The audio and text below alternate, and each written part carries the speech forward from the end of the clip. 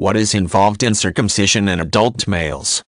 Circumcision is a type of genital cutting that involves the surgical removal of the foreskin, the fold of skin that covers the glans, or head, of the penis.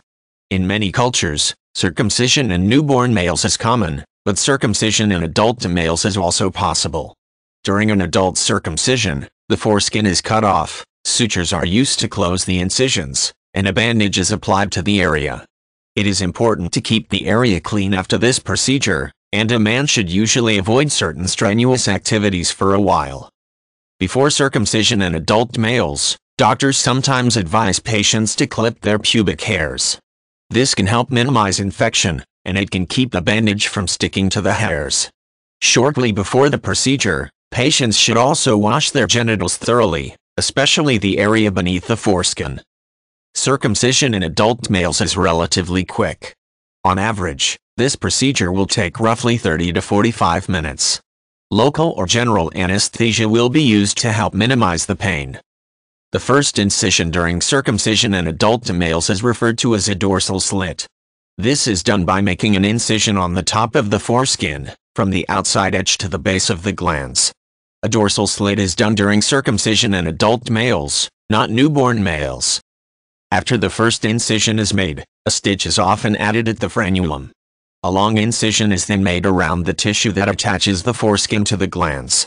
The foreskin is then removed. Incisions are closed with stitches after circumcision in adult males. Soluble stitches are typically used for this. These sutures are designed to dissolve after a certain amount of time, usually a week or two. If they are not designed to dissolve, stitches should be removed 1 to 2 weeks after the procedure. A circumcision is an outpatient procedure. This means that a patient does not spend the night in the hospital. Instead, he will usually be sent home within a few hours. For a few days, after a circumcision, the area will be very tender, swollen, and possibly bruised. Keeping the area clean is important, and many patients are also advised to apply antibacterial ointment a couple times each day for a week. Strenuous activities should be avoided for a week, and sexual stimulation of the penis should be avoided for about 6 weeks. Like any medical procedure, there are a number of advantages and disadvantages of a circumcision. Circumcised men are at a lower risk of developing certain sexually transmitted diseases, like human papillomavirus or human immunodeficiency virus. On the other hand, there is a small chance that the incisions after the procedure could become infected.